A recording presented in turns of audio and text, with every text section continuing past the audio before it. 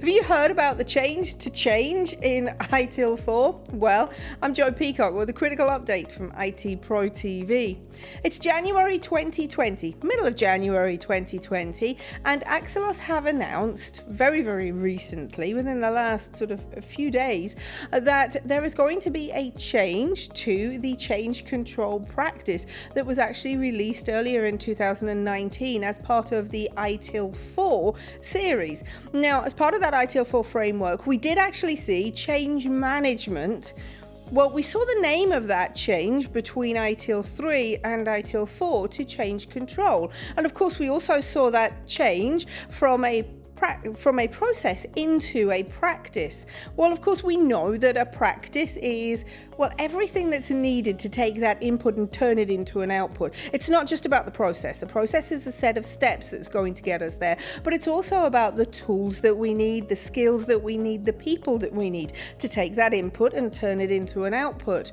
So we had change control practice.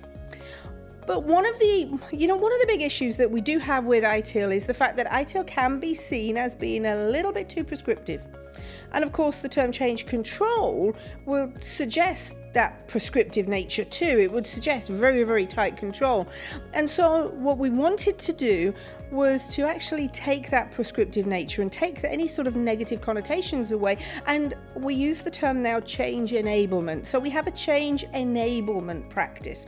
I have to say, I like it because we're talking about facilitating change. We're not talking about adding in bureaucracy. That's exactly what we don't want to do, and that's exactly what we should avoid with any efficient process.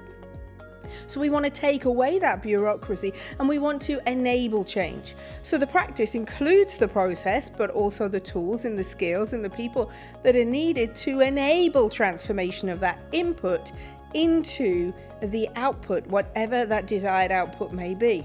So don't forget, we're in January 2020, this is ITIL 4, and we're now looking at change enablement as a practice. That's a change to a change that's just happened. I'm Joe Peacock, and this has been a critical update from ITProTV.